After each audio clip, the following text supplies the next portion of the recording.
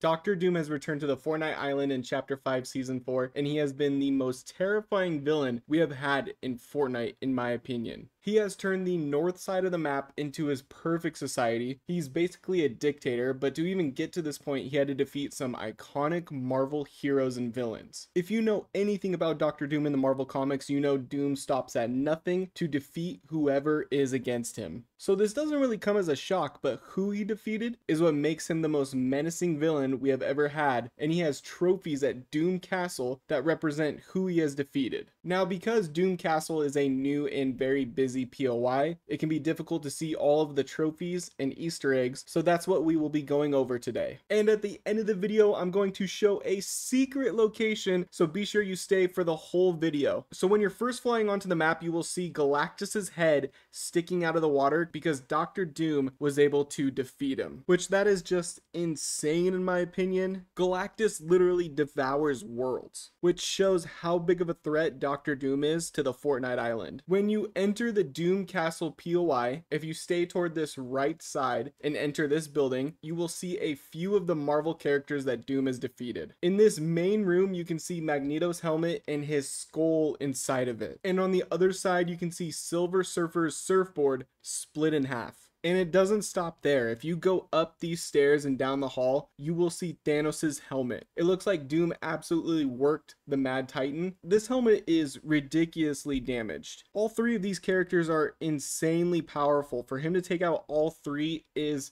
ridiculous. Now, in this same part of the castle, you can see the number 4 and a ball, but you can see that the ball is moving, it's breathing. That is Reed Richards. This is honestly worse than death in my opinion. He has absolutely tortured this man. It makes sense because they are arch rivals. Like, I could only imagine Doom hung this guy from the ceiling and just completely stretched him out inside of his castle and then folded him up into this ball and then put him in this case. Hopefully at some point Reed Richards breaks out of this though. Now, when we enter the main part of the castle here in this lobby, you're going to see Moon Knight's crescent dart. And this one hurts. Moon Knight is my second favorite all-time Marvel character. I don't even want to imagine how he died. Then if you enter the main part of the castle, you will see Doctor Doom sitting there on a throne. That throne is actually made out of the Thing from the Fantastic Four. And we'll get a closer look at that here in a minute, because if you go to this right side, you will see a huge case that says Sue and a chair, but nothing's in it because he killed her while she was invisible. There, I imagine her dead corpse is right there. And staying on this side, if you work your way down the stairs, you will see Ultron's head. So that is another incredibly powerful villain that Doctor Doom was able to take out. And then as you get closer to the throne, here is a better look at it. You can tell this is just whatever is left over as the Thing. He just forged this into his throne. Now on the opposite side of Sue Storm in the main part of the castle, you will see the Eye of Agamotto. So this is what Doctor Strange typically has. So that means Doom also defeated the Sorcerer Supreme. Like, his feats are honestly insane in this game. And if you go up the stairs into this castle, you're going to be led to a room where you'll see Namor's Horn of Proteus, which allows him to call for sea monsters. So that means he also took out Namor. But honestly, these aren't the most menacing ones in my opinion. When you get to his bedroom, you will see a fireplace. And in that fireplace is a heart that is consistently on fire. That is Johnny Storm's heart, the Human Torch, just keeping Doctor Doom's bedroom warm. To me, that is the most menacing thing about Doom Castle, is the fact that he has his heart just keeping his bedroom warm. And then if you look over here, you can see a dartboard with Reed Richards' face on it, and then an axe through his head. If you make your way outside of Rebel's Roost, you can see Doctor Doom's statue of his mother. And from what it sounds like, his mom's going to be playing an important role. It sounds like Mephisto is coming. So for those of you that read Marvel Comics, you're not going to be surprised, but Doom will most likely summon Mephisto to fight him to free his mother's soul. But he has to defeat him to do so. So in that huge lava tower, he's most likely forging armor and a weapon to use against Mephisto. Now, if you head over to Doomstat, which is a new location that is formed by Doctor Doom's perfect society, you can even see posters all over the place, like telling people to pick up their trash and that people are watching them. You can see security cameras in people's houses. But one of these rooms is a huge surveillance room where they're able to watch over everybody, which is super interesting, but also pretty creepy.